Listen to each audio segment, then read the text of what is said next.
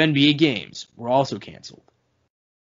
What was your reaction to the sports world kind of coming together, and specifically the NBA world, all deciding not to play and for the social justice, for the whole protest movement?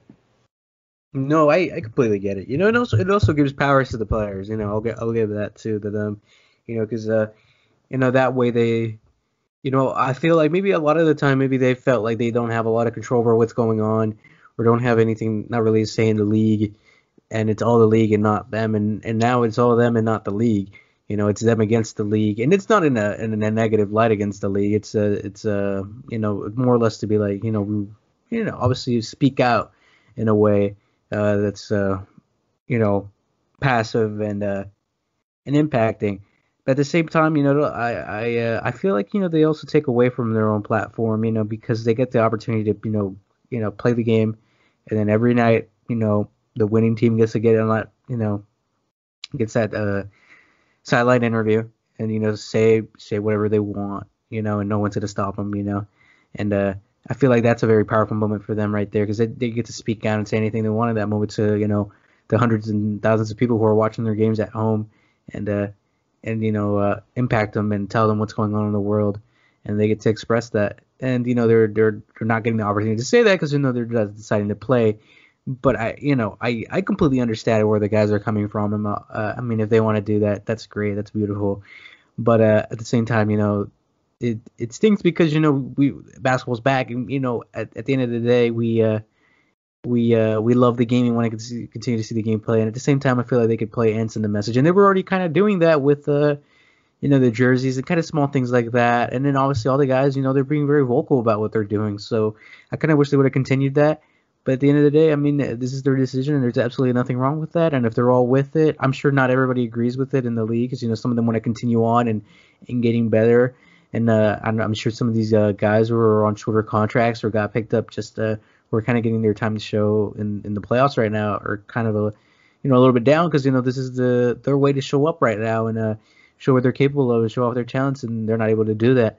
And that kind of hinders that for them too. And also overall, I mean, just slowing down the league kind of stinks for a lot of people. I mean, we have people who work within the league who are trying to figure out how they're going to get ready for next season and all that. And I mean, we still have free agency, the draft, and I mean, at this point, the draft's going to be going on at the same time as the players playing, and that's going to be a little weird, and players get traded mid game. I mean, that's going to be weird, and we've had that happen, and it's just kind of an awkward situation. So it's just a number of factors, Yeah, for sure. And I'm kind of on the same. Now, let me be clear here.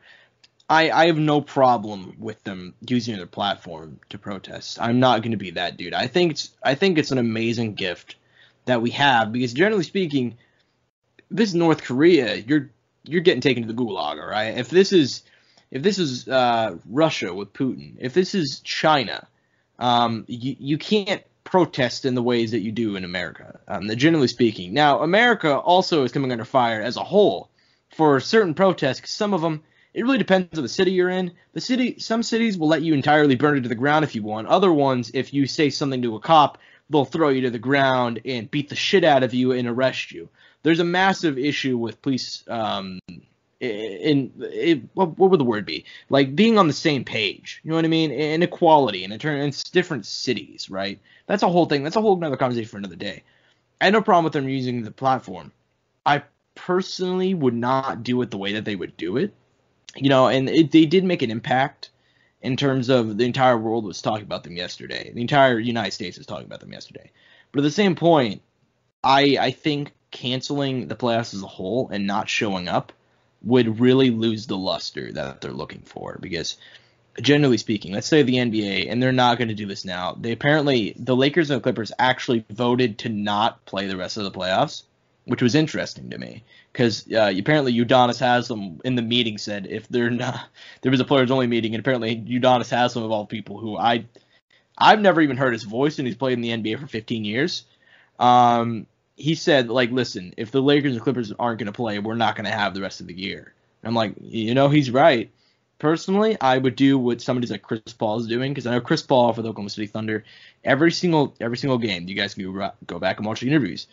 He's told people to sign up to vote. He's tried to bring justice to other issues, and because he's having a microphone in front of his face the entire day, he can say what he thinks.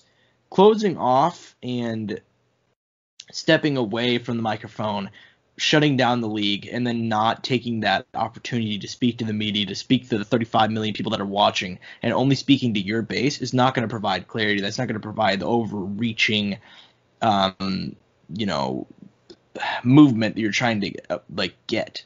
You know what I mean? And it's just my opinion, and I'm not saying it was a wrong way they did it, and it's perfectly fine. They can do it however way they want, but I just don't understand the logic behind it, because you're just closing your group off more in terms of your overreach, because you have an audience of people that are going to have to listen to what you say, and for better or for worse, other leagues are not going to do this. The NBA was the one that nearly canceled their season last night. The MLB is not going to cancel the season. They'll cancel the game. Teams might. The NFL is going to start up in 2 weeks. The NBA, best case scenario, is if they cancel their playoffs, and they still might, who knows. The players seem relatively like they're not on the same page of this issue.